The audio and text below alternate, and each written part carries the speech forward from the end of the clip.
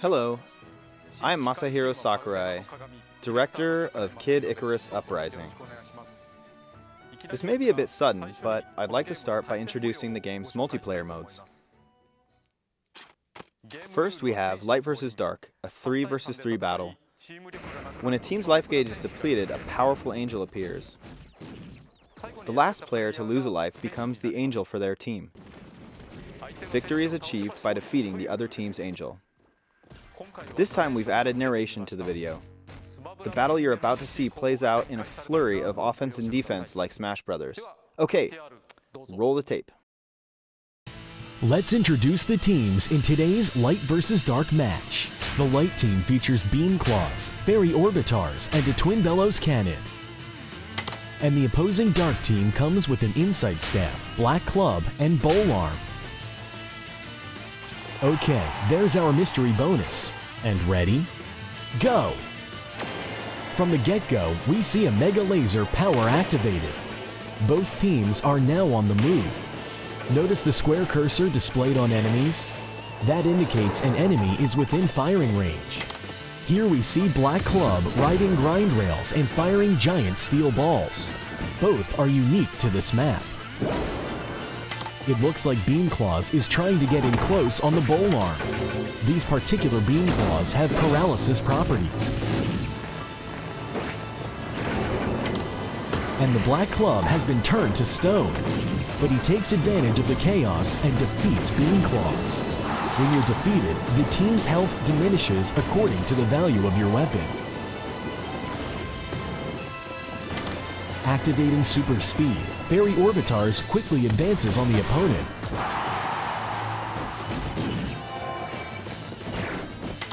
Bowl Arm has respawned and is making his way up to the central island. Twin Bellows Cannon sees an opportunity to attack. We see him knock his opponent off the edge with authority for an easy defeat. With their team health depleted, the Dark team is now slightly behind. But Bowl Arm has returned for revenge, bringing the two teams even. Here we see the Insight Staff on the run. Beam Claws takes note and pursues. Beam Claws can't find him, and there he goes. He's left the scene. It is definitely in the Insight Staff's best interest to get distance on opponents. But Beam Claws takes advantage of excellent foot speed to close the gap. An opponent on a grind rail is an easy target. When your team's health is exhausted, your team angel appears. The team who defeats the opponent's angel wins. Beam Claws has been inflicted with darkness. He's temporarily blinded. He's activated a super speed power to escape the darkness. Now the Insight Staff uses Playing Dead. He escapes the scene invisible, having pretended to die. Meanwhile, Fairy Orbitars is on the receiving end of a lethal melee combo. This brings the team health to 0, which means Fairy Orbitars will appear as Pit. Notice that the team health bar is replaced by the Angel's health bar. He's in good position now to use an explosive flame power. Engulfed in flames, Bowl Arm is robbed of his health, defeated, and will now become Dark Pit. Both teams' angels are on the playing field. Pit has been poisoned. Both teams are trying to protect their own angel while defeating the opponents. Here we see the Insight Staff zoomed in for a sniping opportunity. He's looking for Pit and lands a shot. Dark Pit is taking damage from a fierce claw combo, but a Black Club shot saves him.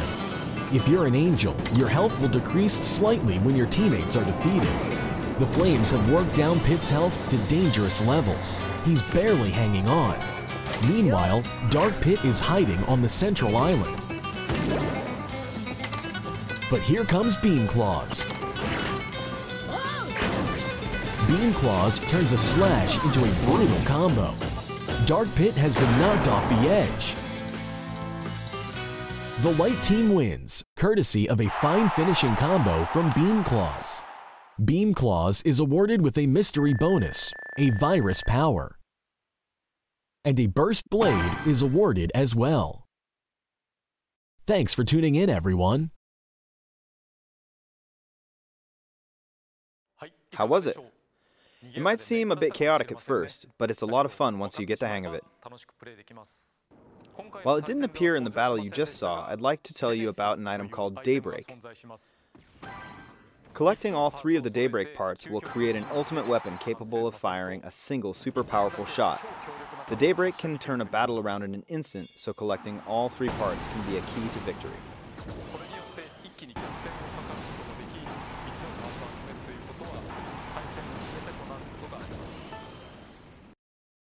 Multiplayer mode can also be played over the internet. While testing the game, I've played against players in both North America and Europe.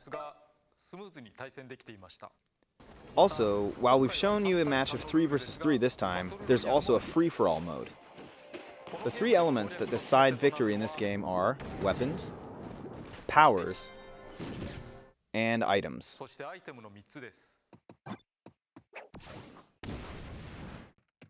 Weapons in particular are so distinct, you could almost say each one is like a separate character. Not only is there a wide variety of weapons, but each one has its own unique strength and skills. In other words, its own set of unique abilities. For example, some have powerful forward dash attacks, while others have excellent homing ability. Each one is unique. You'll want to think carefully about which weapon will best help you outwit your enemies. Each weapon also has a particular value. The stronger the weapon, the higher its value. In multiplayer, the value of your weapon determines how much your team health gauge drops when you're defeated, so more powerful weapons aren't always the best choice. However, in single player, it is best to use a powerful weapon.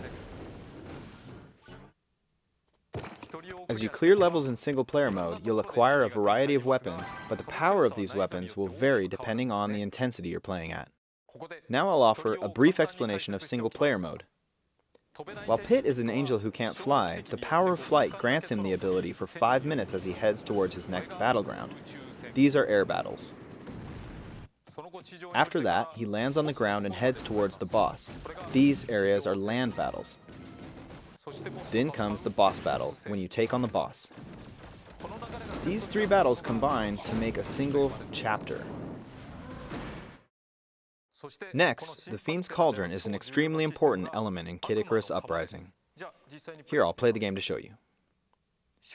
When you start a chapter, the more hearts, which function like currency, that you pile on, the more the intensity will rise. As it goes up, so does the intensity of your enemies, but also the rewards you can earn. For example, this is Intensity 2.0. It's pretty laid back. You can defeat enemies one after another as they appear.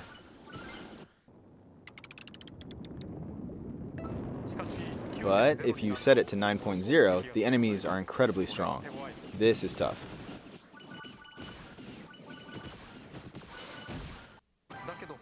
As you raise the intensity, the items you receive will be that much better. And you won't just get better weapons, you'll earn more hearts as well. But if you lose all your health, the Fiend's Cauldron tips over and some of your hearts will spill out. If you choose to continue, the intensity level will automatically decrease, so you'll be able to clear the chapter if you keep at it. But the strength of the weapons you earned will drop, and you'll also lose whatever hearts you wagered. In other words, while you want to avoid tipping over the Fiend's Cauldron, it's best to clear chapters at the highest intensity that you can manage.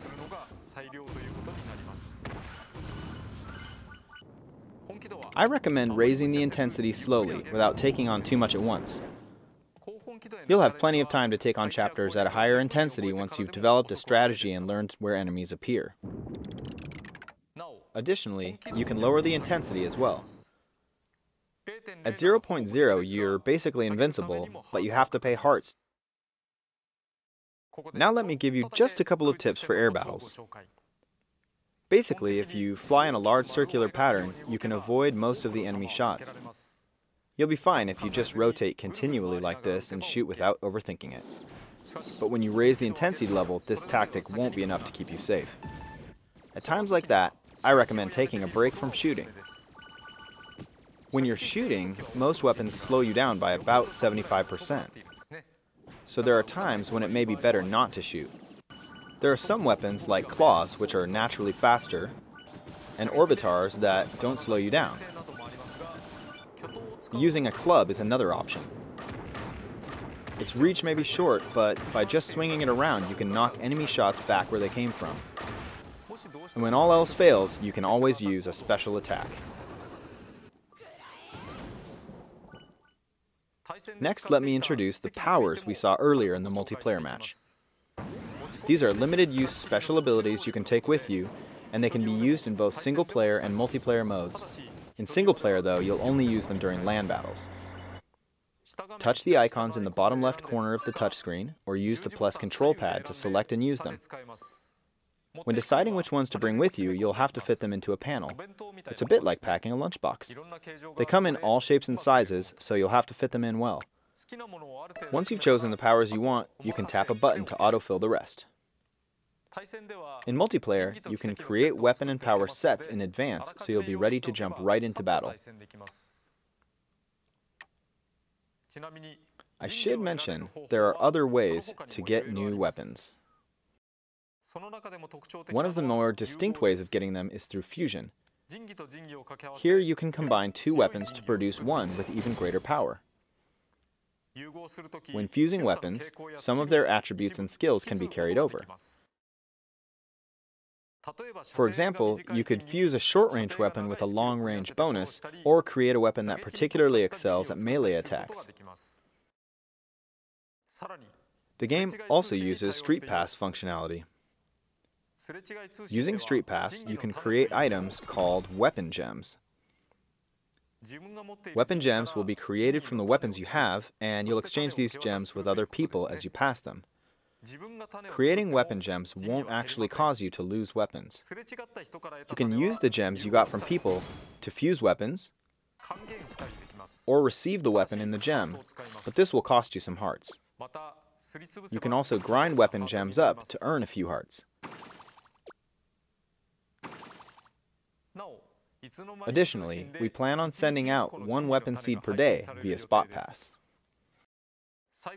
Finally, let me show you what comes packed in with Kid Icarus Uprising. First, there will be 6 AR idol cards. When you scan them, you'll receive character models called idols, and you can even make them battle. The cards you'll receive are decided at random, so it might be fun to compare cards with your friends. And there's one more thing, the Nintendo 3DS stand. This is it. It's a simple stand, but it's handy for games such as this that use the stylus and circle pad simultaneously. Of course, the stand also allows you to use only the stylus, or hold the system with both hands while keeping a clear 3D image. The stand can also be conveniently folded down, making it quite compact. You can, of course, play Kid Icarus Uprising like this, so choose the playstyle that works best for you. Also, I plan to explain more about the ideas behind multiplayer mode and the Fiend's Cauldron in Iwata Asks. The game launches March 23rd, and I hope you're looking forward to it. Thank you very much.